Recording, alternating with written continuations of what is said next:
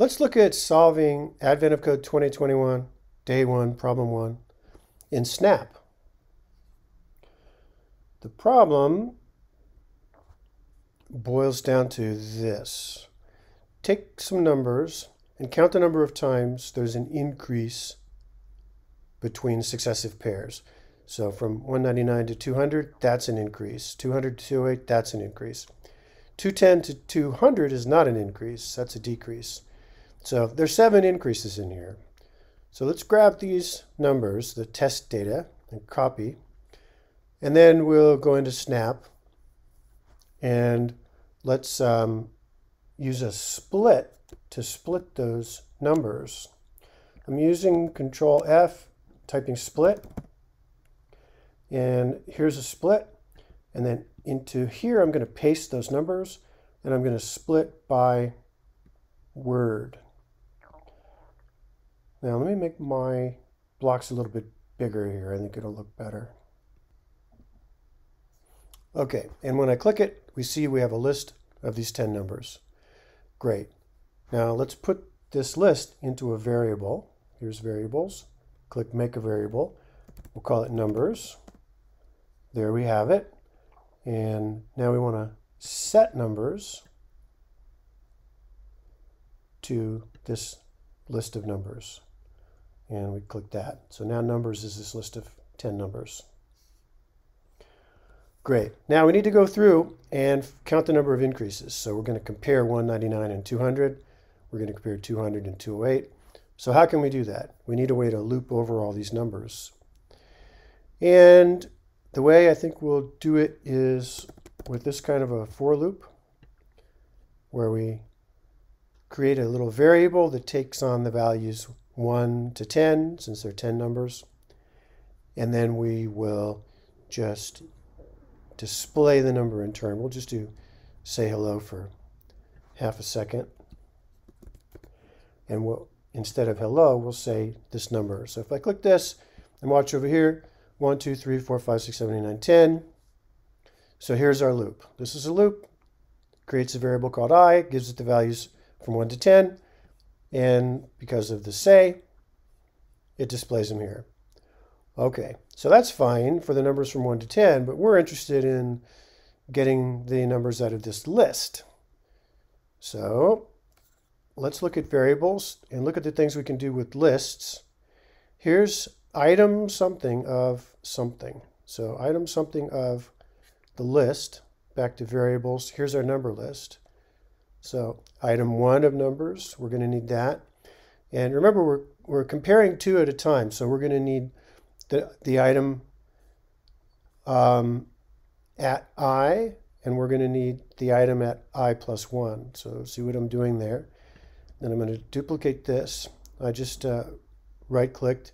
If you're on a Mac and you don't have a 2-button mouse, or you don't know how to configure it to work as a 2-button mouse, you can hold down the Control key and click, and that'll bring up this menu. Then we can duplicate. Okay, so item I and item I plus 1. So Control F, looking for a plus. Here's a plus. Item I plus 1 now goes here. Okay, very good. So these now are going to go inside here somehow. We want to compare them. We want to know, is 200 bigger than 199? Is the number at numbers sub I plus 1 greater than the number at numbers sub I? Let's grab a greater than relational operator here. And we want to know whether this second one is greater than the first one. Okay, so I suppose we could throw in another say here. And we'll just say whatever this produces for 0.5 seconds. Actually 1 second, so we can study a little bit better. And look what's happening. It's showing trues and falses. It's showing these Boolean values. Let's run it again. True, true, true, false, true, true, true, false, True. That should be 7 trues. There were 7 times when the second number in the pair was greater than the first number in the pair. So how can we finish this so that we count how many numbers there actually, how many times we actually increased?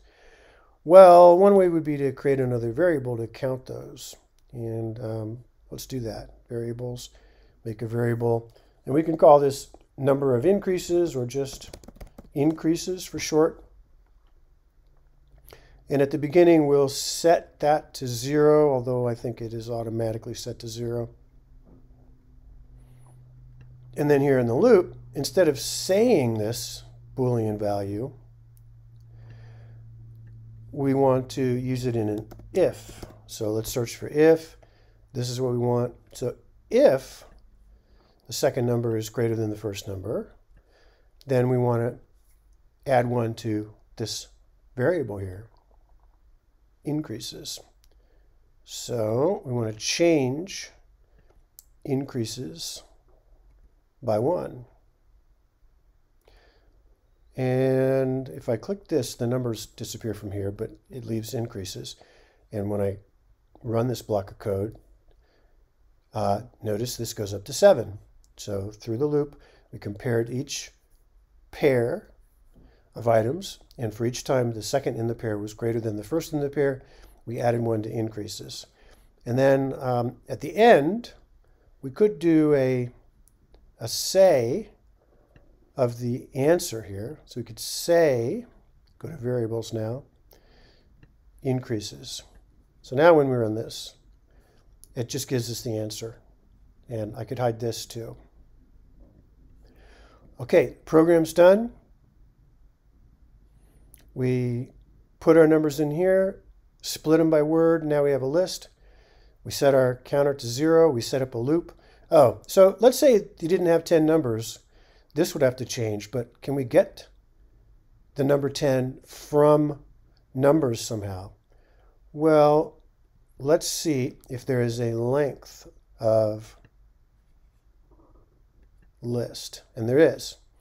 So we're interested in the length of numbers. And the length of numbers, which I can, if I just put this out here, whoops, I duplicated the wrong thing. Duplicate this. If I just click on length of numbers, it should say 10 because they're 10 numbers. So this block that I put in here is acting just the same as a 10. The only difference is if I were to have more numbers in here, like 1,000 of them or 2,000, then this number would be however many there are. Okay, so we run this. Great. One other thing I think might be nice to do, let's just put this all in a block. We'll make a reporter block, and we'll call it number increases. And then I'll just drag all this code in here.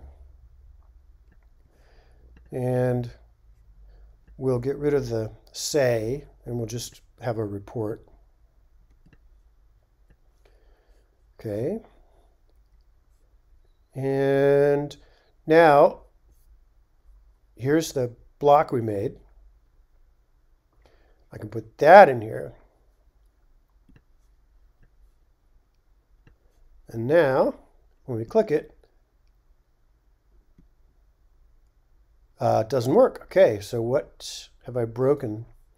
Oh, yeah, you should see the problem right here. What goes here? What is it that this reporter block is supposed to be reporting? It's supposed to be reporting increases. So since this is in a block now, we really ought to use script variables instead of these. But I think I won't do that now. I'm just going to grab increases from here and report that.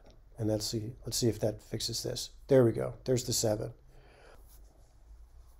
Okay, if you understood this, that's great. I'll see you next time.